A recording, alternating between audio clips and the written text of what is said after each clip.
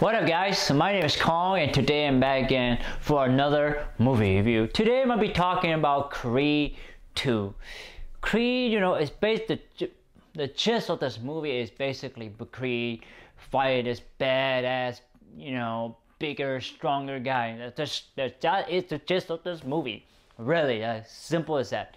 But what did I like about this movie? I gotta tell you guys, I like this movie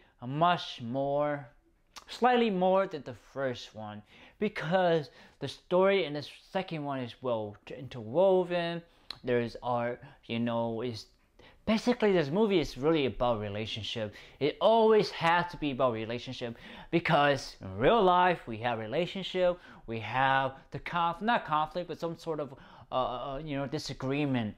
And here it portrays that it tries to be human, and that's what I like. And I like Michael B. Jordan, his acting. He had his moment where his character was really suffering. He really portrayed that really well. Kudos to him. He did a really good job. And Tessa Thompson, she was a great girlfriend, a great wife, and her, Michael's mother. And I love Rocky Sylvester. He's always gonna be my Rocky. He's always gonna be our Rocky. He's always gonna be that character to me. Other than Rambo, those are two probably my favorite movie for Sylvester Stallone. I mean, there are other, but I feel like these are the two that made him famous: Rocky and Rambo. And the story is just really about the relationship again, dealing with disagreement, dealing with family, becoming a new father, a newborn as deaf, and you have to accept that. It's really about being human, and that's what I really like about this one. This one really encapsulate what it is almost to be a human, also what it is to be a boxer, what it is to be a boxer's wife, a boxer's mother, a boxer personal trainer. It really, it's really about that relationship, the web of relationship. Because basically, you look at it, it's really the fighter, and he have all his inner circles. People that he trusts, people that he loves, people that he seek for moral support and really, personal support too. And Rocky really does it. And I like that this movie doesn't shine a lot of light on Sylvester. It's more like he is not in the background, but more of a supporting role. And I really appreciate Sylvester for doing that, really giving the young actors and actress a chance to really shine. I really like them. But now we gotta talk about the matches, the boxing match. The first, he failed. You obviously know he's a little inexperienced, fighting a bigger, taller guy. In the second round, there's three fights. The second round, the fight was so much better. It was well blocked. The blocking was better. The visual was great. You felt the impact of the punches, the crunches. It really, the fighting matches make you feel like you at the front row. You feel like you were watching a world